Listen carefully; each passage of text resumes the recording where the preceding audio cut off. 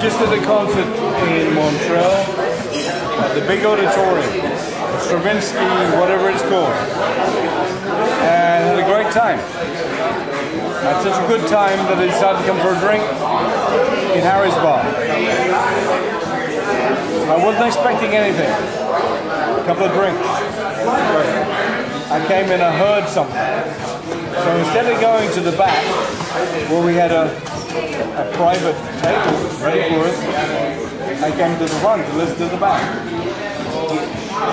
And I stayed.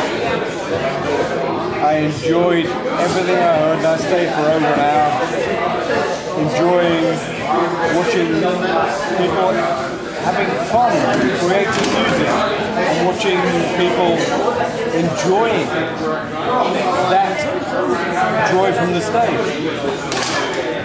This is impossible to teach.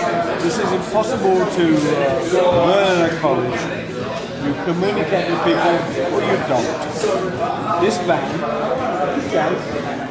they communicated not only with everybody else in the room, they communicated with me, Donary and Roger Glover, and we had a great time.